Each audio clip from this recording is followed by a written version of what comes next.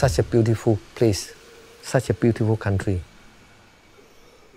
I prayed, and I prayed. I must live on.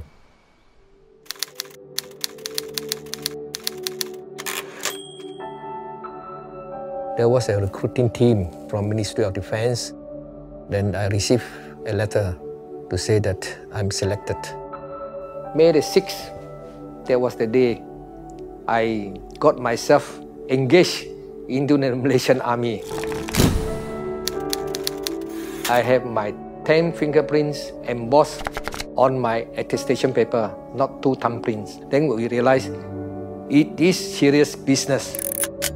I'm the only Chinese selected for the regular cadet training. By 1977, I was already major, and orang asli in the area of Kopeng, Perak, encountered a group of cities. I was leading a platoon to do an ambush with a guide of 3 orang asli. Until the late evening, about 5 something, orang asli, they refused to move anymore. They told me, "Tuan, itu musuh ada depan, tak boleh lagi." They were shivering. Gave my orders tomorrow morning to do the attack. As we move up here, going to the position, Ranger Adnan, unfortunately, he crawled over a mine. Then immediately surprise was lost.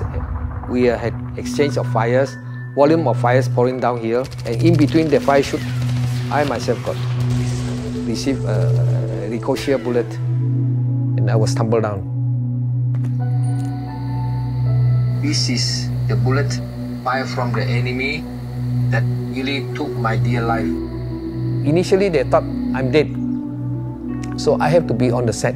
I spoke to them, I'm alive, I'm not dead, I'm still in command. The helicopter came, I have to make a decision. Ranger Andan was bad, he need medical. Mangi, now he went out, the second trip.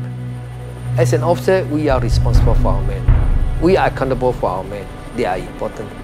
These men, they fight. Their life is more valuable. There are so many of them.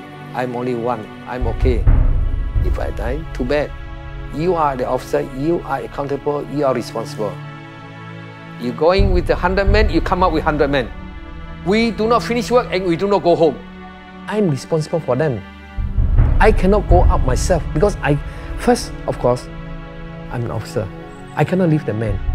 Whether you are Chinese, you are Malay, you are Indian, it's the same. There's no such thing as racial in the armed forces. Of course, I was also very weak. I can't breathe. I was suffocating. It hit my sternum, cut my liver, and the bleeding is from the liver, the blood in my stomach because of the diaphragm being punctured. So the blood also seep into my lung cavity. That's why it makes me difficult to breathe. I was conscious all throughout. If I felt unconscious, I'm dead.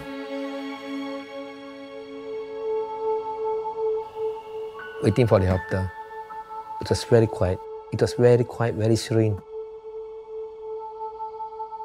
I prayed. I did not pray for umpteen years. I prayed. I said the Hail Mary prayer. I asked the Virgin Mary, give me a second chance. I love this war.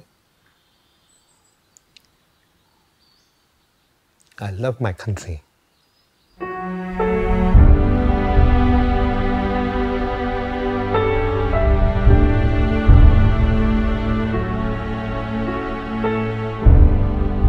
We do not ask how much the country can do for you. Ask what you can do for your country. I am Major Wong Sing Nang, retired from the Corps of Regiment Malaysia. I'm proud to say that for the 26 years I served in the army and fought for the freedom of the beloved country that we all call Malaysia.